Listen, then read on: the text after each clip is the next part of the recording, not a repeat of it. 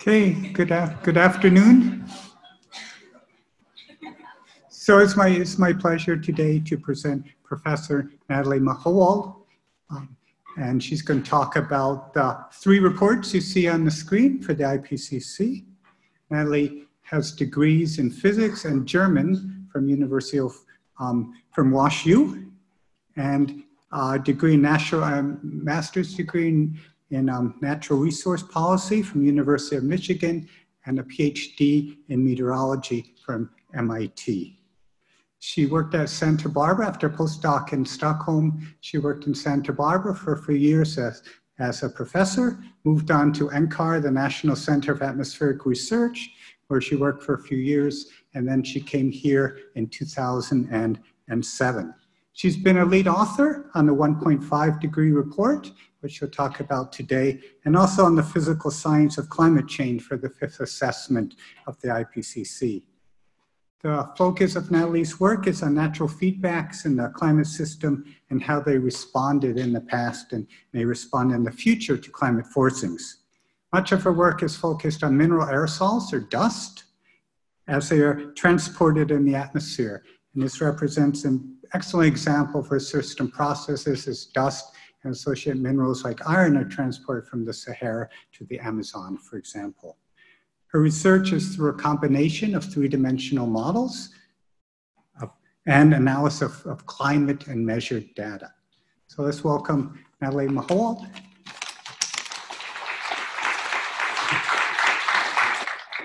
Let's see if this microphone works. Great, it does. Well, thank you so much for coming today, despite the fact that it's gorgeous outside. I really appreciate that.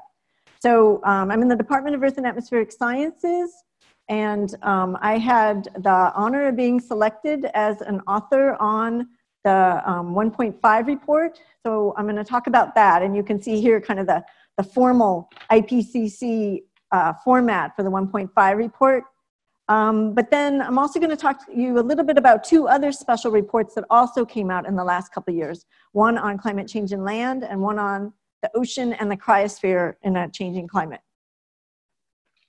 So I'm really trained as an atmospheric scientist. You could see that my PhD is in meteorology, but now really I work on questions where it's coupling the land to the ocean, and the atmosphere acts to integrate between them. I work with the big climate models, or the big Earth system models, and here I'm going to talk about my work with the Intergovernmental Panel on Climate Change, which is, I hope, interesting in a couple ways. To me, I learned how science meets policy and how they interface, and also got the big picture in terms of where the science is on trying to solve the problem of climate change. I always want to advertise this course is, of course, one of the required courses for our climate change minor. We have lots of great classes that professors across the entire university are teaching. So please check out our website and think about other classes you can take after this class. So the 1.5 report. What that report is a report of the Intergovernmental Panel on Climate Change. Now, the Intergovernmental Panel on Climate Change is run by the UN Environment Program and the World Meteorological Organization. Okay, so it's run on the international level, and its goal is to provide scientific advice for trying to stabilize climate by stabilizing greenhouse gases. This special report was called for, well, it's kind of unique in several different ways. Most of the time, the IPCC actually engages in kind of siloed work, where we work in working group 1, that's physical climate scientists like myself. Working group 2 is the impacts and vulnerability people. And working group 3 is all about mitigation, okay? And we don't really see each other very much. We don't talk to each other. This special report actually was the first report across those 3 working groups. So that was unique.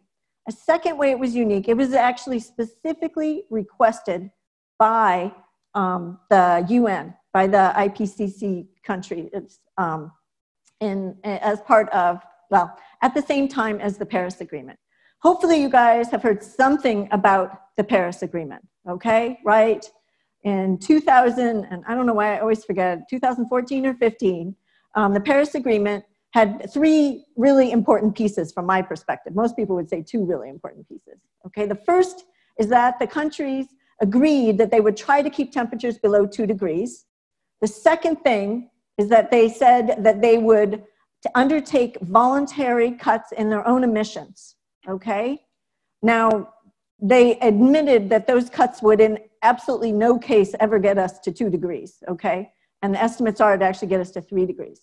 But the third thing that happened at that meeting was that the small island developing states got up and said, we are tired of you climate scientists telling us that the lowest we can go is 2 degrees because we will suffer too much under 2 degrees.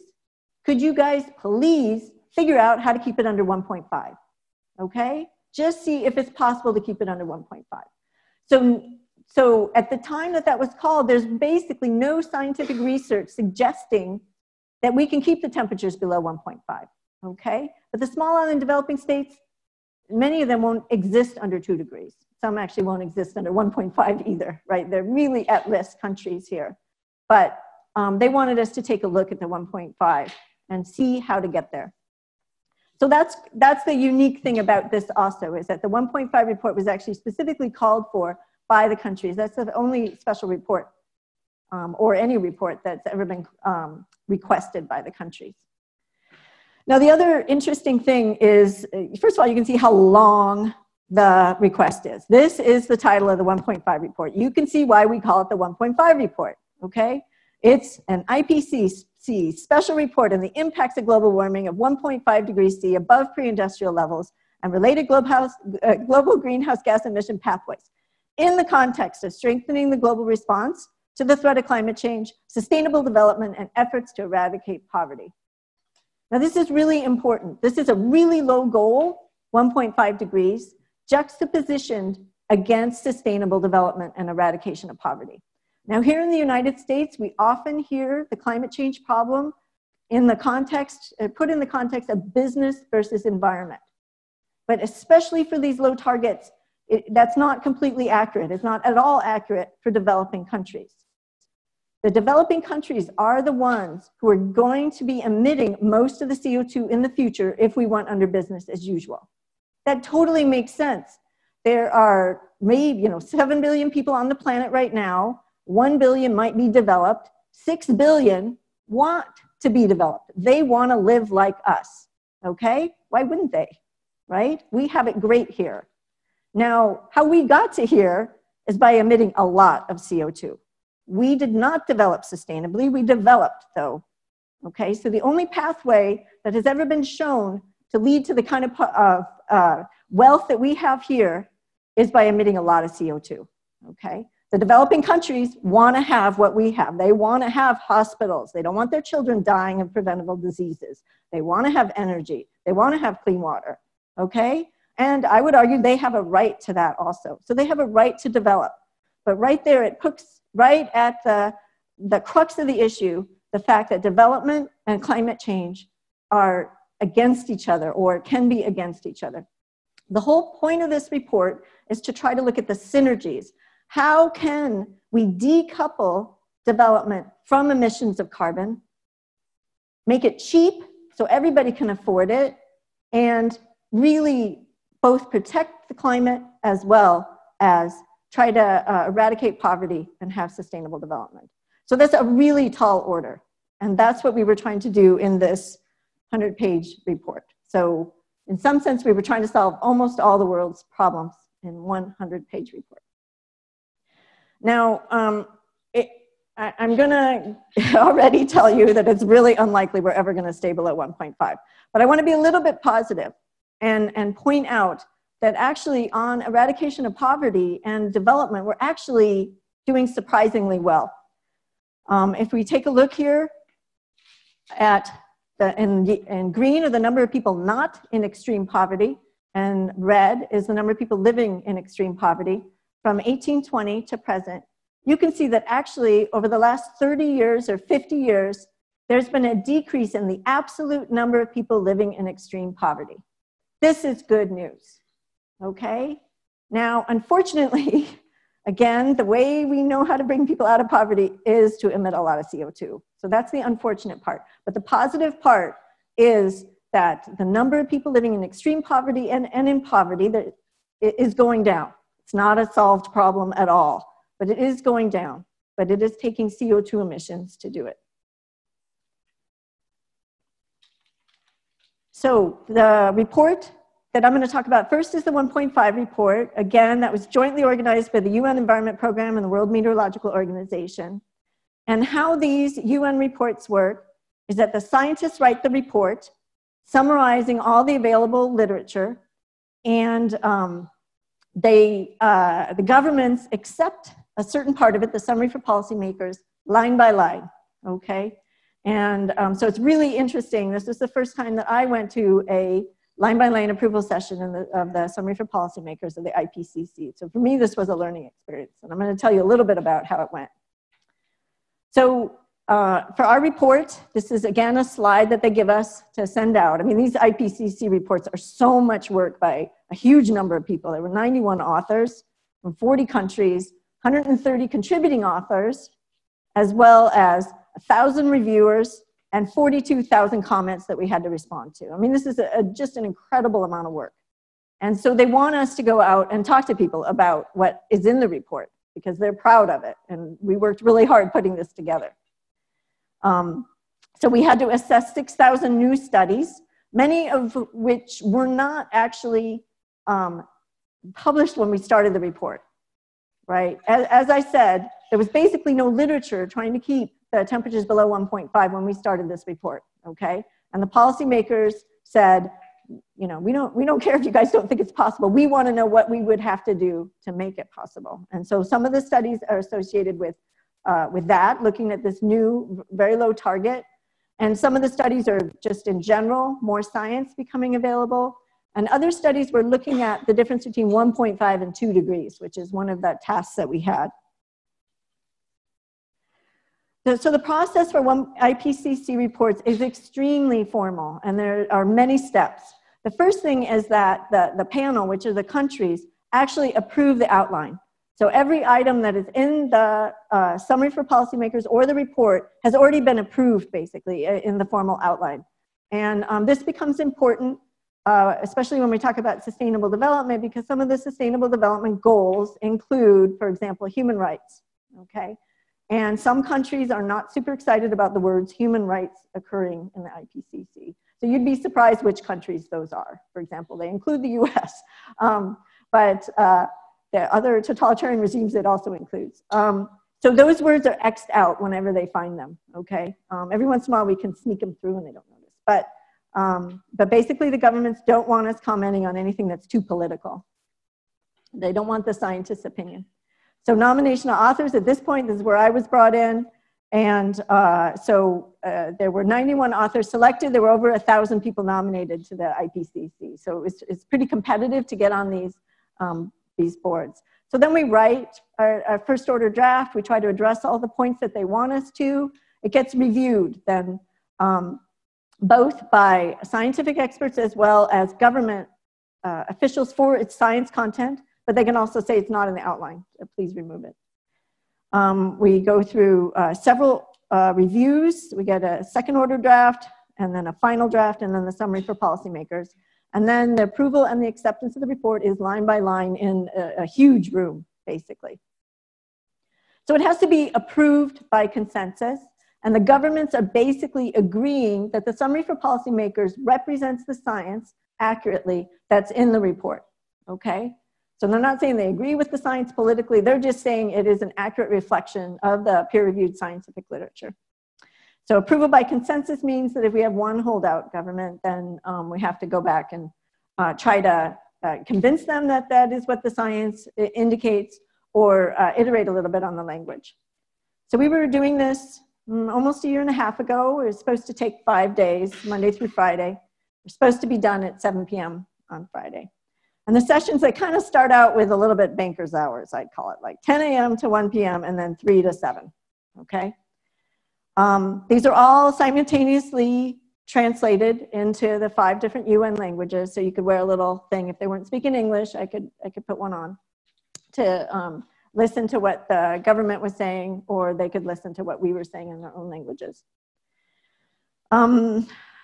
we already knew that most of these sessions do not finish on time. Some countries are not in favor of anything happening on climate change, and they try to obscure progress. Let's just put it that way. So we really hadn't made any progress at all by Wednesday. So they added an evening session, 8 to 10:30. So they brought in a second crew of interpreters for that extra session. Okay, so they had planned it in advance. On Thursday, we also added a night session from 11 p.m. to 2 a.m.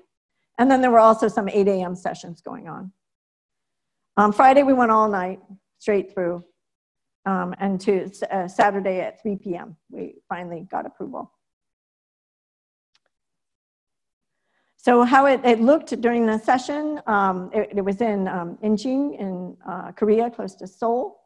And right up here on this screen, the sentence that we were working on would actually appear, okay? And then these are the co-chairs. Valerie and Jim are up here, and they're kind of running the session. They're the IPCC co-chairs. Here we are. This is myself, Morgan, Miles, Piers, and Sonia. And so we're the authors, and we're up there describing what it is that we want to say in this section. So we use English at first, and then we go through the formal language, trying to describe to the government scientists, you know, what we're trying to say, why we chose that language, and what we think is right. Then the governments, you know, kind of raise their hand, and they say, I don't like that sentence, okay? I object to that. So, for example, one country, every time we presented, they wanted the order changed. So if it was 1.5 versus 2, and every once in a while we said 2 versus 1.5, they wanted them all consistent. So they would always stand up there. We just had a little variety, you know, just to keep people awake. And he wanted every single one the same. So we always had to go back and change. So that's an example of an English intervention. Sometimes there would be questions about the scientific content. You know, there's this other paper. Are you sure that this is true? So those kind of interventions would also be included. So they would go into kind of informal huddles where we would go outside and talk to the authors, would go outside and talk to the governments and try to understand what their issue was. And then we also would have what were called context groups, which were more formal, and there would be 40 people in a room trying to make progress. The authors have the final say on what the text says, but the governments have the choice to approve or not to approve. So it's a little bit of a negotiation process there. So here we are. There was actually a little Twitter. This is us on the first day. That's me.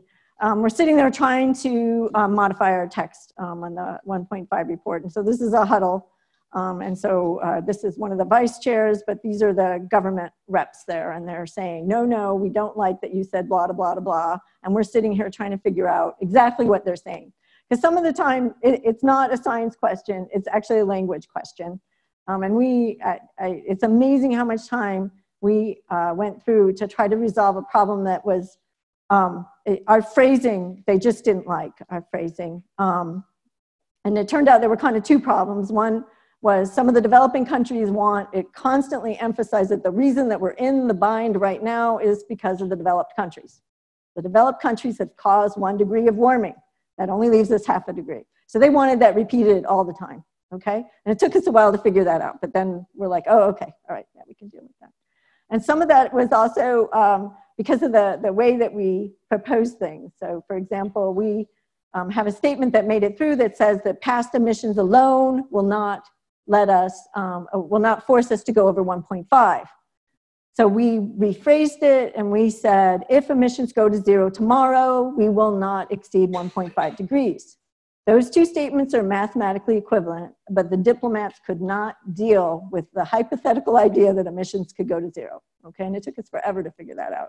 So some of it is also just a language issue, and they didn't understand that those were mathematically equivalent statements either. So then this is 3 p.m. Saturday after 2 all-nighters. Here we are. This is the lead author group, says basically who wrote the summary for policymakers. I'm over here exhausted. But we were really excited that we finally got it through. There was a little bit of drama, and so very excited. Some governments had actually indicated in the pre-planning for the COP that they didn't think that our report was going to get approved, okay? So there were indications that some countries weren't super excited about it, and we're going to try to block it. All right. So now we get back to what was in the report. So that was just kind of a taste of what it felt like to be on the trenches there and trying to get the science through. And I have to say, for the most part, we got all the science through we wanted. Okay, we had to deal with some wording. There were some parts that didn't get through that we weren't super excited, we didn't think they would make it through, to be honest. We knew that the politics were not very good. All right, so where did we go? Oh, I wanted to also mention there's 2 other reports, right? And I'm going to talk about the ocean report and the land report. There's also, these are our working groups where we're kind of siloed. This is our normal way of doing things. And so these are ongoing right now too. So there's a lot of IPCC reports. It's a huge burden on the climate change community to write these reports. So what did we come up with? What was approved? So the first section, which I was responsible for, was understanding 1.5. What does it mean to get to warming at 1.5? So the first thing is that since pre-industrial times, human activities are called 1 degree of warming. That wasn't actually controversial at all. We thought it might be. We are already seeing consequences for people, nature, and livelihoods. There's impacts today. And at the current rate, we're going to reach 1.5 degrees at about 2040. Okay, so that's 20 years from now. We're going to pass the goal that the countries gave us. But past emissions alone do not commit the world to 1.5. We could theoretically do it, okay, if we wanted to. So here's a diagram that demonstrates that. Here we are, 1960 all the way to 2100. And this is global temperature relative to pre-industrial, 1850 to 1900. So this gray in the back that are really variable, that's year-to-year temperatures. Actually, it might be monthly. That's a lot of data points. It's probably monthly. This orange yellow line is the anthropogenic portion of that. And you can see that we just extrapolate it and we get 2040. We're going to cross over 2040. We're going to cross over 1.5 in 2040. And so then all of a sudden we have to change the direction and try to stabilize at 1.5. That was what the UN countries asked us to do. So how in the world do we do that? So in the first part here, we're just going to think conceptually of what needs to happen. So right here is CO2 emissions, and this is time. And you can see that CO2 emissions every year are going up, okay? We want to reach 1.5 or any of the low climate targets. We have to immediately stop emitting, stop increasing the emission of CO2, and actually turn it around and go to 0. Because CO2 is, or about 1/3 of the CO2 is in the atmosphere forever, 10,000 years, the CO2 has to go to net 0 or the climate will continue to drift, okay? And so the maximum temperature rise is determined by the cumulative net CO2 emissions. If you have any CO2 emissions, the temperature is going to continue to rise. And then there's a small contribution of the non-CO2 forcers. So over here, that's the non-CO2 forcers. So here's the cumulative CO2 emissions and how they contribute. And then on the same kind of radiative forcing scale, it's called, here's the non-CO2 forcers. So it's dominated, even at very low temperatures, very low CO2 cumulative amounts, it's dominated by the CO2, okay? So what we have to do is totally turn around our CO2 emissions, stop them increasing and decrease them instead. We don't actually have to do anything but keep the non-CO2 radiative forcing emissions constant because they don't accumulate in the atmosphere the way that CO2 does. So a lot of what we were supposed to do in this report is think about what the benefits of 1.5 versus 2 would be, because we had already assessed 2 degrees, okay? And the Small Island developing states really wanted us to look at what if it was 1.5 instead of 2, okay? And so a lot of our impacts are just looking at 1.5 versus 2. That's what we were asked to do. And basically when we started this report, there was almost no literature on such a small change. Normally, we climate scientists, we look at, what's going to happen if we hit the system hard, if we, do business as usual, not a really small change like a 0.5 degree. And so there was a lot of new work done to see, can we see a 0.5 degree? And the answer is yes, we can see statistically significantly a 0.5 degree change in temperatures. 1.5 versus 2, it may sound really similar, but it's going to have impacts. Again, especially for people who live right at sea level. But you see less extreme weather where people live, including less extreme heat and rainfall. The global mean sea level rise is about 10 centimeters lower. What's that? That's about 10 centimeters. So it's a few inches, okay? Now that may not sound like a lot to you, but if you're only a few feet above sea level and you need to survive during storm surge, for example, when there's a big storm, 10 centimeters really matters. I mean, if any of you were in New York City or know anything about what happened with Sandy, the superstorm Sandy, the storm surge is really what did all the damage, okay? And so it's what happens when you have a big storm, when there's high tide and sea level rise. That's where you get the damage. So that would lead to about 10 million fewer people at risk of rising seas. There's lower impacts on just about everything. Different species, different yields of different crops, and the global population that would suffer from increased water shortage is 50% less. So it's quite a bit of a difference between those two. Lower risk to fisheries, and then especially people who are on the edge of poverty, you just have one bad event, somebody's cow dies, they can't buy a new cow, okay? They are all of a sudden then below the poverty line, and they don't have a way to make money, okay? So that several hundred million fewer people would be at risk for the climate-related risk and susceptibility to poverty. So these just kind of bad events that could impact people right on the edge. So often in the reports, we talk about these reasons for concern diagrams here, where this is temperature relative to pre-industrial levels, and these are different factors. So this is unique and threatened systems here. And white is okay, yellow is not okay, red is bad, purple is terrible, okay? So unique and threatened systems, what are the most threatened systems by climate change? What do you think? Yep.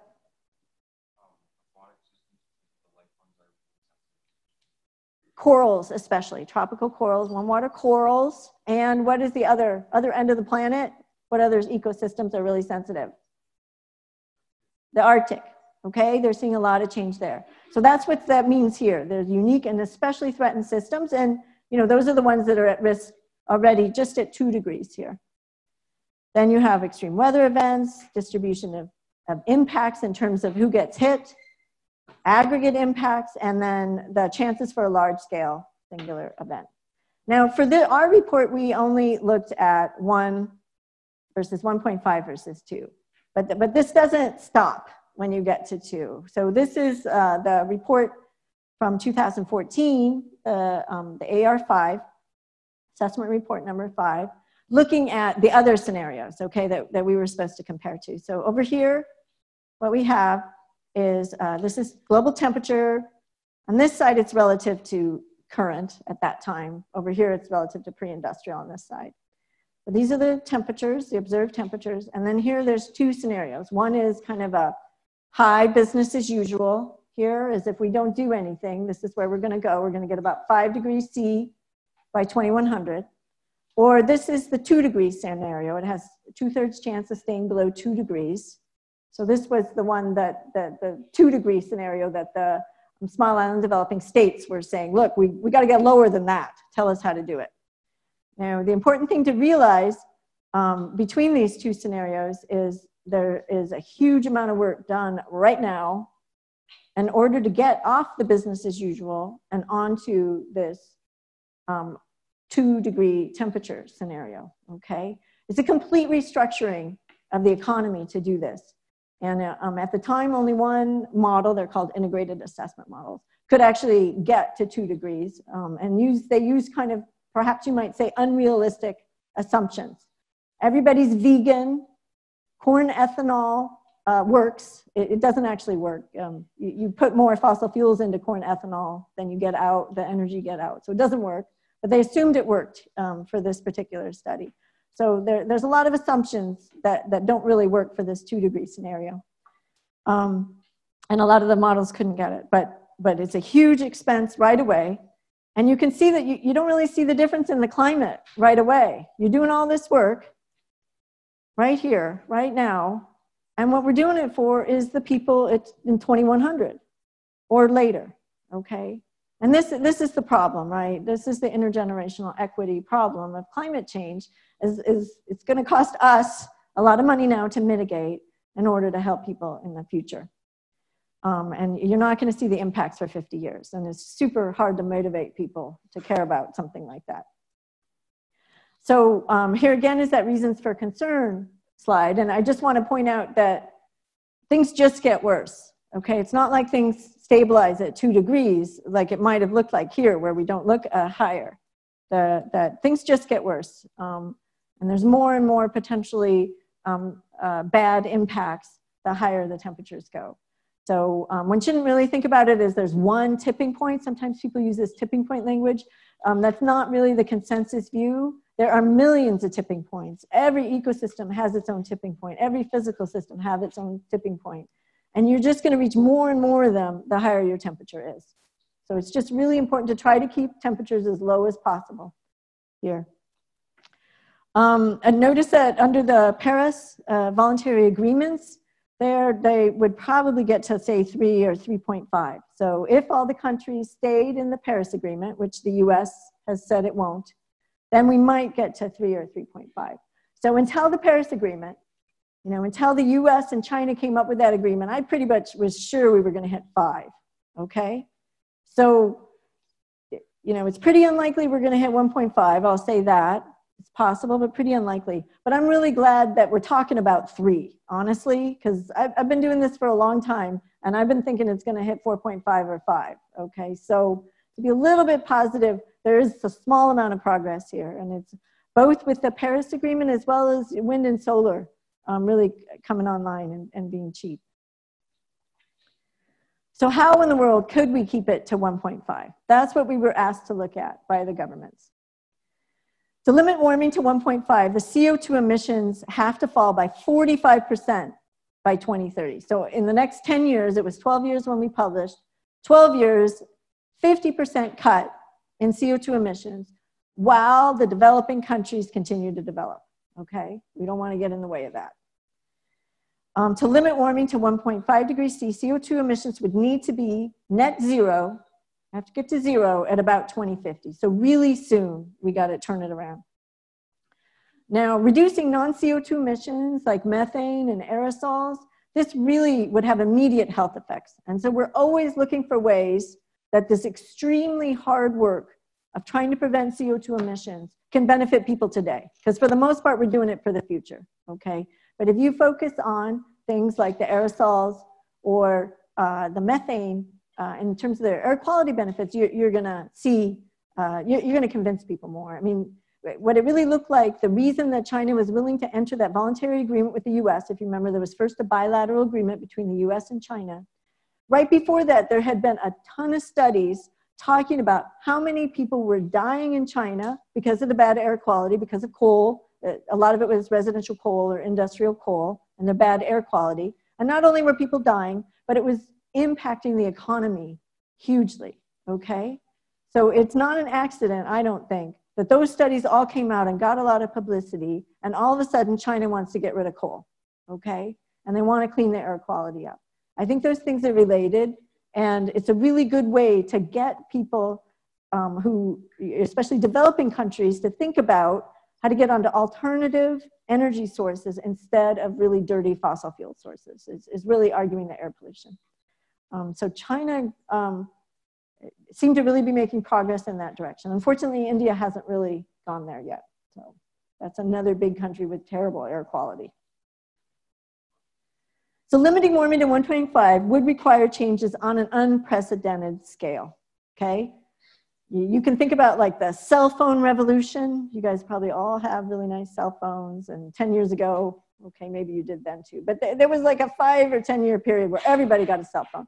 That kind of revolution has to happen, not just in one gadget, okay, but across every part of the economy. We have to all of a sudden discover ways to not emit CO2 and yet live at the high quality of life that we have here.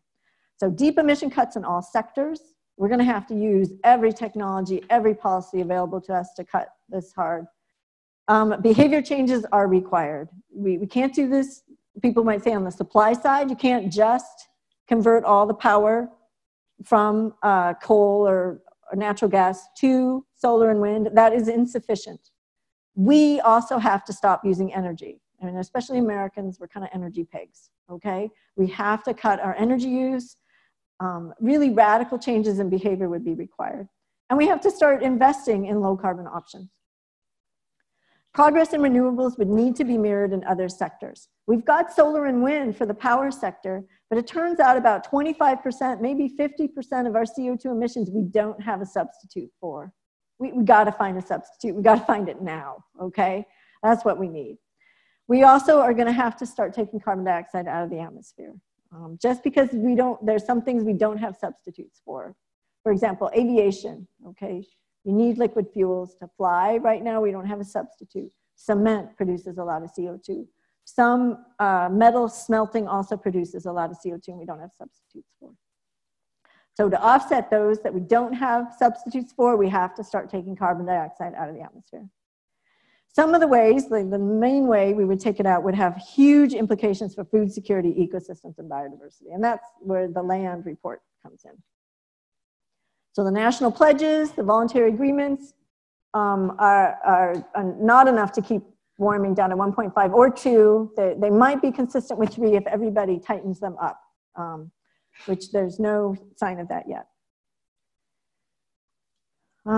So here's some scenarios here. So remember, we have to cut emissions dramatically. So this is our CO2 emissions. So I'm just going to go through 2 different scenarios here. So this one on the left actually stays under 1.5 without any overshoot, it's called. It never goes above 1.5. It stays below 1.5. And when we started the report, and actually the first couple of versions of the report, we didn't have such a scenario because no such scenario existed, okay? And we got a lot of negative reviews about that. They said, you are obliged to present a scenario that has no overshoot. So the guys who run the integrated assessment models, they went back and they did what they had to do to keep it under 1.5. And basically what they had to do is have, let me think, how did they do that? A scenario in which social, business, and technological innovations result in lower energy demand, okay? So that mild phrase there, what they did was they cut in half energy demand by everybody, okay? What that would mean for us in this room is no driving, no flying, no eating meat, no buying things, okay? That's basically what has to happen to keep under 1.5 if there's no overshoot, because we can't rely on just converting the power sector. It can't go fast enough. There's just too much CO2 that we're emitting, and we can't convert everything over. So it has to be radical changes in behavior is the only way to do it. So let's just say that doesn't look like it's going to happen, okay? Over here on this side, there's a little more time to convert the economy over to lower CO2. But during that time, we emit a lot of CO2. And that CO2 has to be taken out of the atmosphere if we're going to come back under 1.5. So the gray here is the fossil fuels. The brown is a flue, agriculture, forestry, and other land uses. Right now, it's a source. It has to turn into a sink. And the yellow is what's called BECCS. Bioenergy carbon capture sequestration. And what it is it's a type of carbon dioxide removal, and you're using plants for this. So bioenergy, you grow plants. They take CO2 out of the atmosphere, and they turn it into the plant, okay? So they're fixing the organic matter. Then you take that organic matter, and you burn it for your fuel, okay? That's bioenergy. Then you capture all the CO2 that is coming out of that plant, and you put it in the ground. Okay, that's carbon capture sequestration. That's what BECCS is. and see how much BECCS we have to be doing. We have to have 30 gigatons a year of CO2 BECCS, and we have to be laying it out at about 2030. We got to be doing it large scale here. Now, just to understand what that infrastructure requirements are, look, this is about the same, you know, it's 30 gigatons here, and right now we emit about 30 gigatons. So all the infrastructure we have right now for fossil fuels, we have to have that same infrastructure for bioenergy, carbon capture, sequestration. So it's just a huge amount of infrastructure, first of all. And secondly, it's a huge amount of land, okay? We'll come back to that. So a lot of what the report is talking about is trying to make sure that we're attacking climate change while still meeting the sustainable development goals or allowing countries to sustainably develop. And we're really looking for the synergies there. We're trying to make sure that we're doing everything possible to do things the easiest way, right? Especially if you're going for 1.5, you don't have room to do anything inefficient. You have to do things the best way. What has to happen is a whole mix of measures, right? Each individual country or community has to decide how to address CO2 emissions, and this has to be coordinated across different communities at all different levels. And international cooperation is a critical element of limiting warming to 1.5. Okay, and this is actually the part where we got the most cuts in our text. The countries were not really interested in hearing about how we should all be nice to each other and share resources, okay? And that was the only way to reach 1.5. That's where most of our text got cut, So in summary, we're at 1 degree. It's not impossible to get under 1.5. It's possible. It just seems unlikely. We already are seeing harms. We need to adapt already. It's really ambitious to reach either 1.5 or 2. We have to move to sustainable energy now. We have to change our behavior now. All of us have to stop using as much energy, stop using as much land. And we need to develop carbon dioxide removal technologies that won't take up the land that BECCS takes up, okay? That's the only way that we'll keep to any low climate targets. So this, for me, this has actually made it so here at Cornell, I'm teaching classes on carbon dioxide removal. I'm trying to organize more research on this. It's not what I do, but it's the only way to reach the low carbon target. So if you're interested in something new and cool, this is a burgeoning area that, you know, in the next 10 or 20 years, if we come up with something, we can hit the low carbon targets. If we don't come up with something, you know, that we might not be able to. CO2 is a pretty inert compound.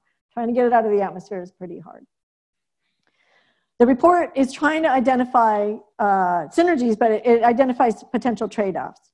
So you have to make sure you're not forcing developing countries to use expensive technology. They don't have the money for it.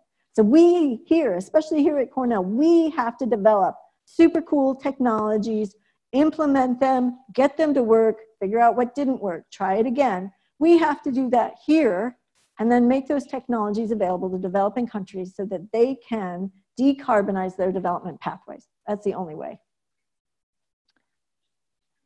All right, so that's the 1.5 report. So I got a lot of publicity on that. I was actually live on TV on MSNBC, which is kind of an experience.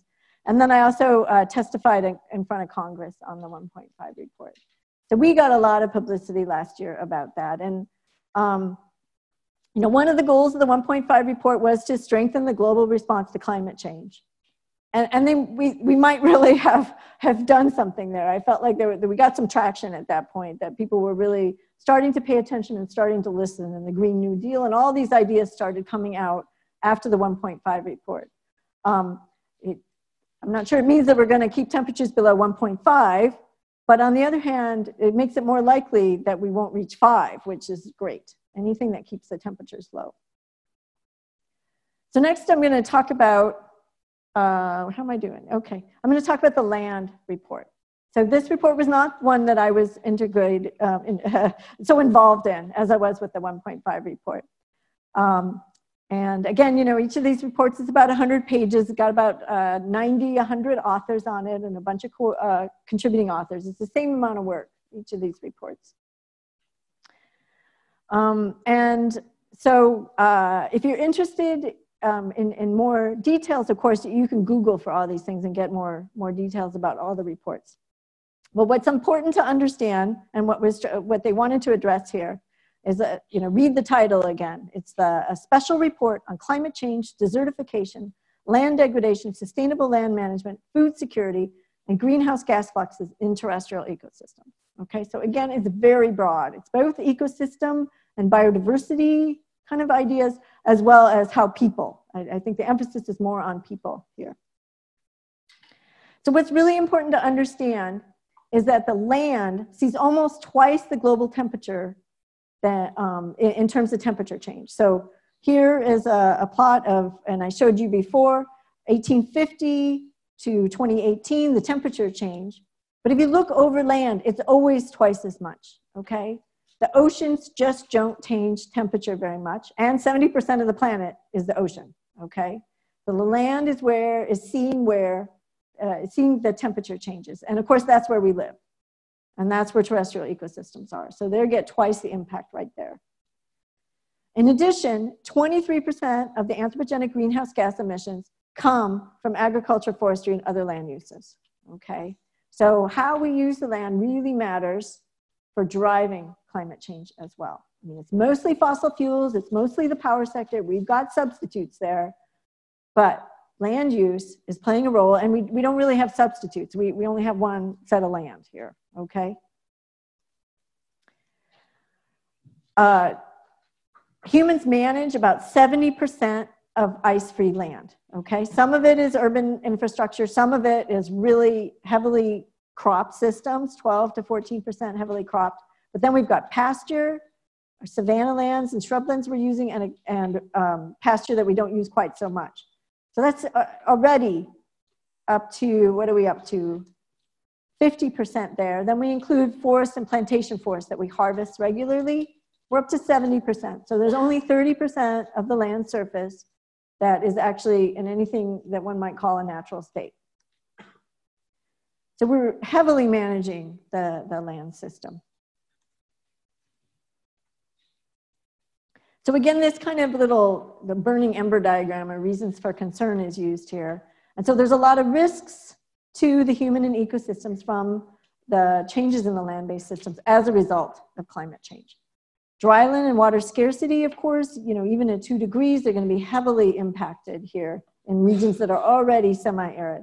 Soil erosion is already a problem. Lots of agricultural regions don't have sufficient soil conservation efforts going on, including in the US, places that should know better, and climate change is only going to aggravate that problem. There's vegetation loss, wildfire damage, permafrost degradation in the high latitudes, tropical crop yield decline, it's already getting hotter in the tropics, and food supply instabilities. These impacts are not independent of human socioeconomic decisions, let's just say. So this is kind of a technical slide talking about shared socioeconomic pathways, or SSPs, okay? Very technical name. I don't want you to get that. I just want you to think about, though, the different ways that we could develop the worldwide kind of from now. We could get very nationalistic and very militaristic and not help anybody, okay? That's one development pathway. So the US never gives any money to any developing countries. No sharing goes on. And there might not be very much economic development in a lot of the developing countries. Another scenario is everybody's super nice to each other and we give tons of resources to developing countries. They all become democratic. There's no political corruption. They all develop wonderfully, really quickly, okay? And then there's in-between scenarios. And those are called the socioeconomic pathways. And how much there is an impact on the land surface really depends on these. So these SSPs, those are those different ways things happen. So desertification could be really mild under all sorts of really high temperatures, or it could be terrible. It just depends on what kind of socioeconomic pathway we take and how careful we are with our, for example, our drylands. Again, land degradation, if we're careful, there's not going to be too much land degradation. If we're not careful, we take a pathway that doesn't allow us to share information and manage the lands well. Food security again, okay? So the choices we make, political, socioeconomic choices we make, and you know, it's not like we get together and vote about what other countries do, but the evolution of that is really going to matter for the climate impact. And that's what this slide is meant to show. There's also a lot of trade-offs here, and you can see these are kind of busy slides that IPCC scientists like to put together. So the blue areas mean that they're large positives, and the red areas means there's large negatives. So I'm just gonna highlight this large negative here, and that's between food security and reduced cropland, grassland conversion to cropland, okay? Right there, right? There's a big problem. If you want biodiversity in grasslands, for example, that you want to keep some of the species alive there, then you can't convert the land to more agriculture, which could impact your food security. There are trade-offs. We only have a finite amount of land. And that's where, for example, again, here's another brown one, the restoration and reduced conversion of peatlands versus food security, okay? That's going to impact some people. Those are trade-offs. And so that's what this is trying to identify, is where there's synergies and where there's trade-offs. So for example, you can have the mitigation of CO2 emissions here using agroforestry. So those go together, and that's a synergy. So you can both get good agricultural crops as well as reduce your CO2 emissions if you use some land management techniques. So that's what this is trying to identify. So one of the kind of interesting, I'd say, conflicts or differences is that in the 1.5 report, we said you know, to do BECCS, to get to 1.5, you have to do BECCS basically, and you need a lot of land. So here's a quote here. You need about, let's see, 4 million kilometers squared, 2 million, 11 million kilometers squared, changeover into biofuels in different scenarios. There's kind of ranges, okay? Millions of kilometers, multiple millions of kilometers squared of land. It's a huge amount of land you need to do this. Maybe, you know, half of the land right now in the Midwest that's being used for food crops would be needed, okay, for the US to offset its own CO2 emissions. What does the land say about that? The land says, this is the quote from the land, widespread use at scale of several millions of kilometers squared globally could increase risks for desertification, land degradation, food security, and sustainable development. Okay, basically the land report says, don't do that, okay? But that's the only way to reach 1.5, okay? And so here's a comment from one of the authors. There is a role for BECCS, surely, but not at the scale the models are showing, okay? So people would argue that it's actually a bad idea from a land perspective to do as much BECCS as we would have to do to keep it under 1.5 degrees, okay? So this is one of the interactions between the two reports. There's also, here's another one of these kind of crazy plots where they're showing tons of things, but here's a bioenergy and BECCS column here. This is mitigation, adaptation, desertification, land degradation.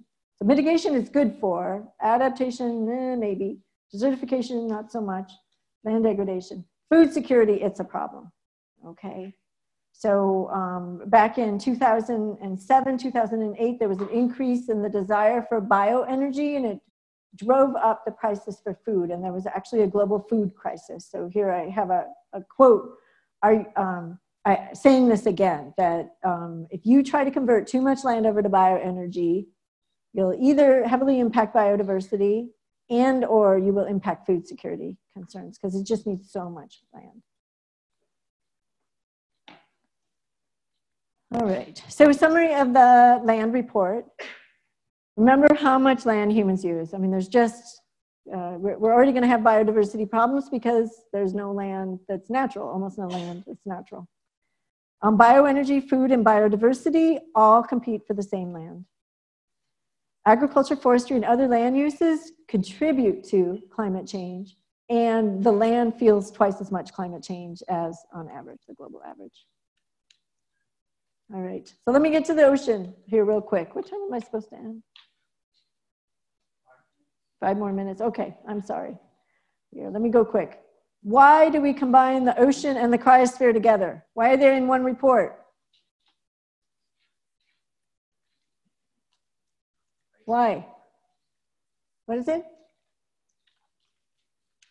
Land ice melts, and what does it turn into? Water, okay? Sea level rise, okay? That's why they're in the same report.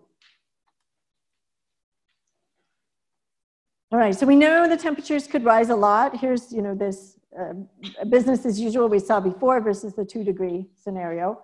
This is our temperatures out to 2100. What this means is there's a lot of energy going into the oceans. Now, water does not expand very much when you heat it up, okay? But it expands a little tiny bit when you heat it up.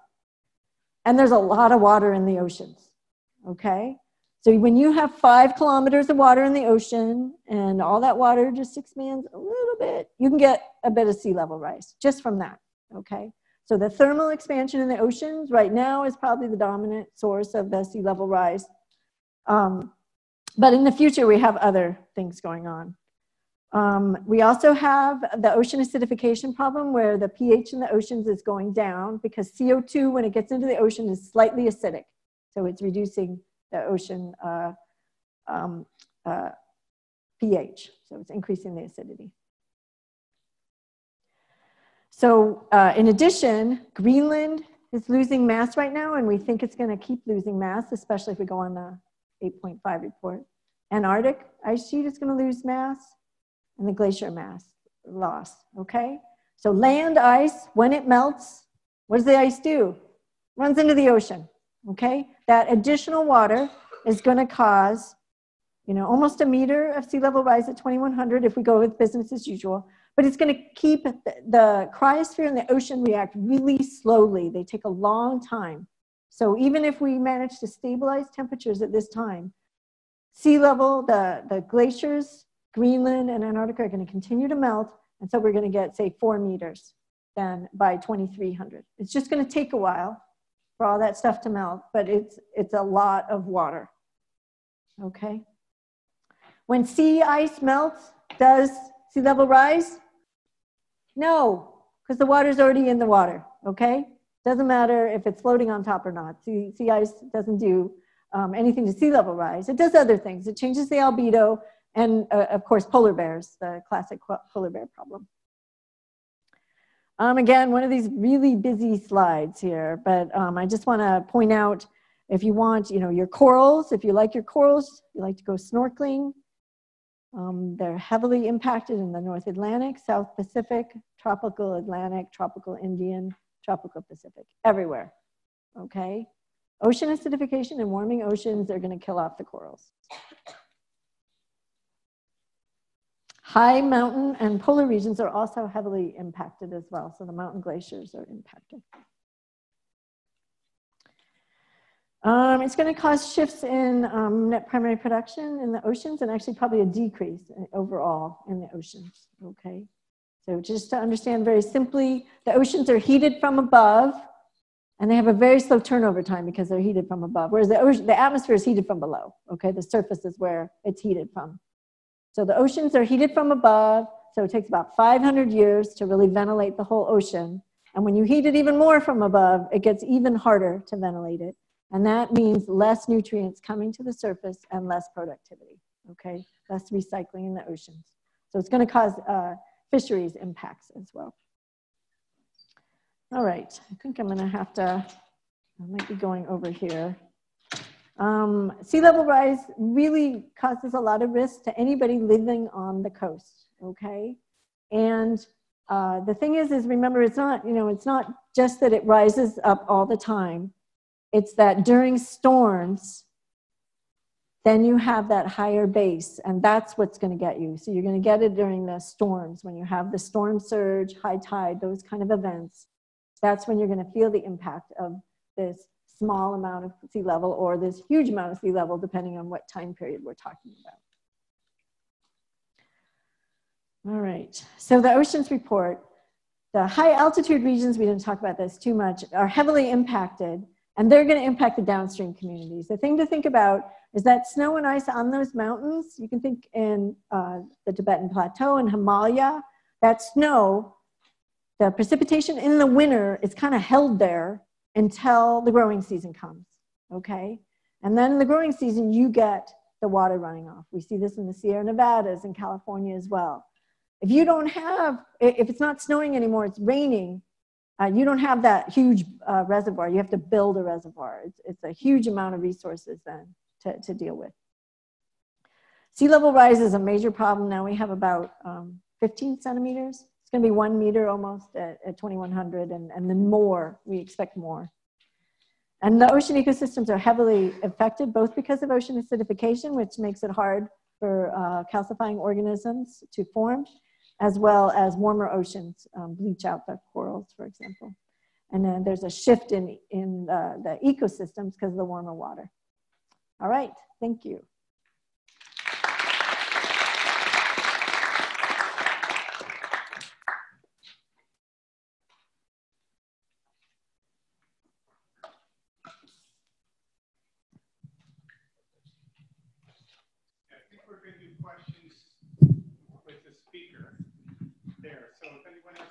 You can get behind the microphone on both sides, just cross over or cross and back.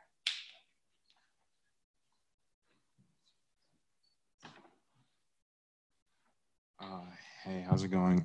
Quick question. So what initially inspired you to start this kind of work? Well, that's a good question. When I entered meteorology long ago, I was actually more interested in air pollution. Global warming wasn't really on my radar screen. But if you work in atmospheric sciences and there's this steady trend, you just end up working on climate issues. A lot of what I work on is, say, aerosol, climate, and biogeochemistry interactions, just because I find it fascinating and trying to understand the natural feedbacks. So that's really how I got into it.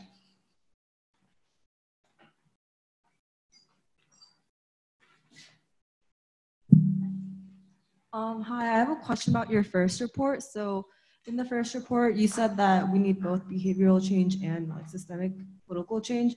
I feel like a lot of climate, like the root cause of climate change is because of like the system, like capitalistic system. So we tend to neglect like social behavior change. So how do you like emphasize like individual change? Because we need both. Right. I mean, we need change at every level. We need individuals to make the right decisions. All of us, right, to make the right decisions. So we have to stop driving, buying houses out in the countryside, buying objects, right? Those are individual decisions and what we eat. But by ourselves, it doesn't matter. We have to organize and make it so that this behavior change isn't just one or two people, it's everyone. Then in addition, really what you need then is incentives to do this. So one would be, for example, carbon tax could make people make choices that we want them to make. And so there are political tools and policy tools that would help people make better choices. Another thing is just to, for example, let what is the carbon footprint of my new computer? Okay, when I did that, how much was that? So like a calorie count on all our objects. What's the carbon footprint of my flying, right? Just some of it is also information so we make better decisions. It can't just be individual, but it can't just be corporations taking these actions or government. It really has to be across all levels to make progress on this. We're the ones with the huge carbon footprint, so we should be leading this effort. But somehow we got to make it so that people who are in developing countries can also use low carbon approaches to get to a better quality of life. So that's a real dilemma. We have to figure out how to do that.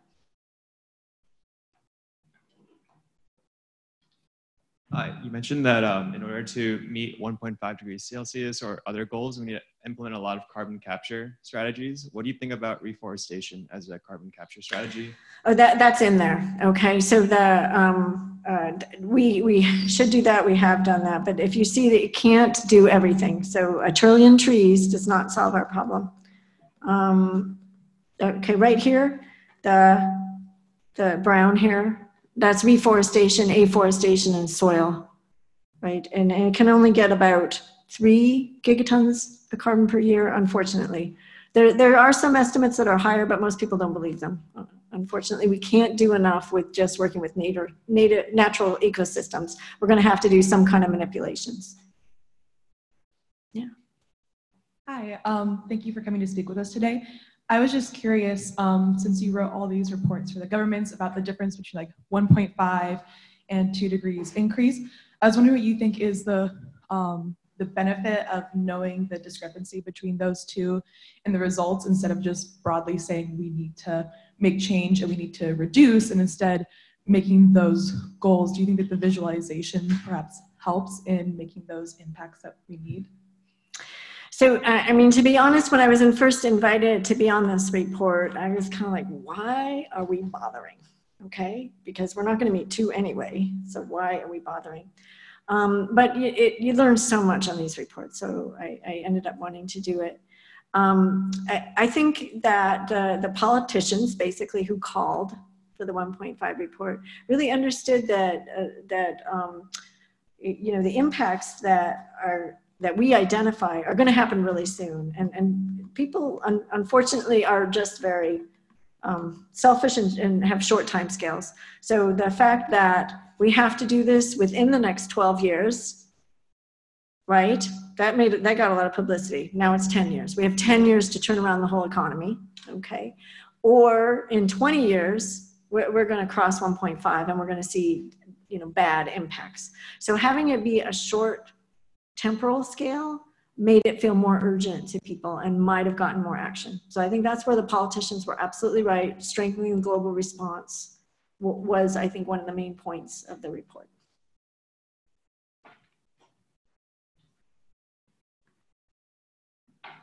Hi. So you talked a lot about how land use was a huge consequence of carbon removal. So I was wondering if algae and algae biofuels were considered. Yeah, so that is one of the bioenergies. Right now, there isn't a way to do that large scale. So the reason the models choose the BECCS is because it's the only existing technology, and we basically have to be doing it at large scale in 10 years. So like you have to take what you have. But there could be algae biofuels could be one of the other ways that we should pursue. I personally think all the different ways that we might be able to do carbon dioxide removal, we should be looking at right now very heavily if we want to avoid some of these high climate impacts. Anyone on that side have a question? Move the microphone. Raise your hand if you. How many people?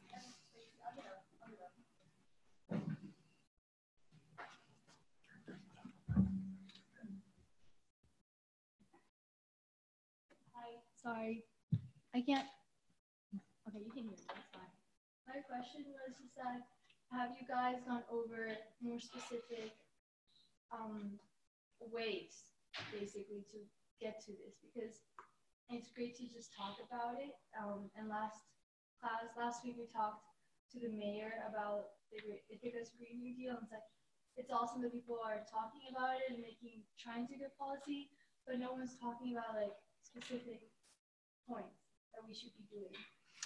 Yeah, so for our report, we only did it globally. We didn't look regionally, and this would all have to be done at the local scale. So really what we put together was a menu of options that we encourage different communities, different states, different federal governments, different international groups to look at, okay?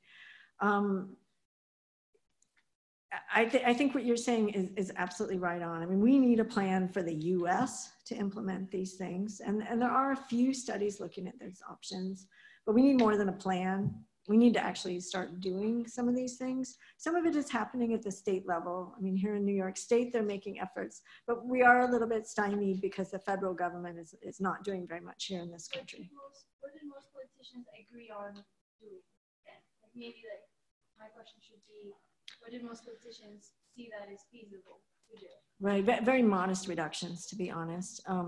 Those were the voluntary agreements where, so the US voluntarily agreed to reduce emissions, I think it's 20 or 30%. So basically they could have reached that target just from switching from coal to cheaper natural gas, okay? That it wasn't very ambitious. Some of the other countries were a little more ambitious.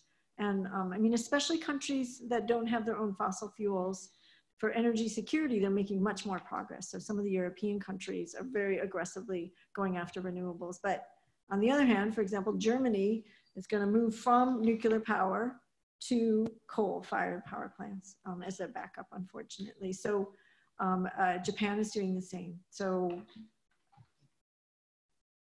2 steps forward, 1 step back. You know, it's a hard problem. Any more questions? Does someone want to shout one out?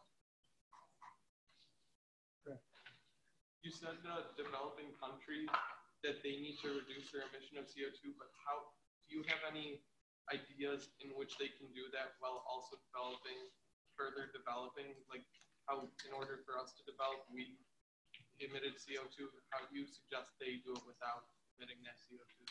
So that's the crux of the problem, right? Okay, so the question was that I pointed out that developing countries are the ones that, if there's no mitigation, will emit most of the future CO2, okay? Just because there's more people in developing countries than developed countries. So how in the world can they not emit that CO2? What can we do? So the report lays out a menu of options, but it's really, you know, we do have solar and wind that are quite cheap. The problem is the intermittency, okay?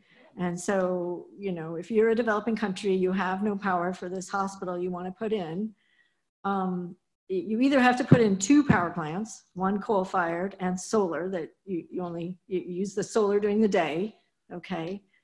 But you have to turn on the coal-fired power plant at night, which you can't turn on coal-fired power plants and off every day. You just can't do that, okay?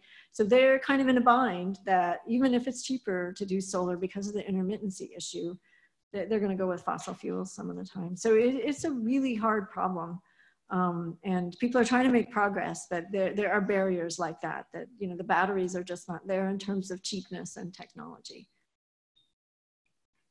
Okay, should quit and enjoy the afternoon. Let's thank Natalie again.